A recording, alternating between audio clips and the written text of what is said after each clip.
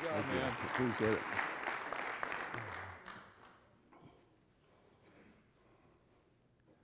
Kill complacency before complacency kills you. That's one of the takeaway lessons I got from my adventure in the Sea of Cortez that I plan to share with you. It was July 3rd, 2011. One of the main reasons this happened is complacency. This is my third time on the trip.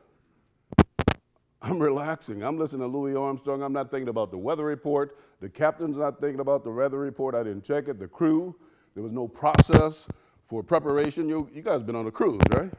First night, what do they do? Say, okay, put your vest on. This is where you go in case the alarm. They prepare you for the eventuality that something might occur. In the sea of life, your ship may sink. You may find yourself alone in the drink. You may think your life is over, but remember your family and your dog named Rover. Never give up. Keep kicking. You feel like giving out, and you feel like giving in, and you feel like giving up, just keep kicking. Thank you. Thank you. Thank you.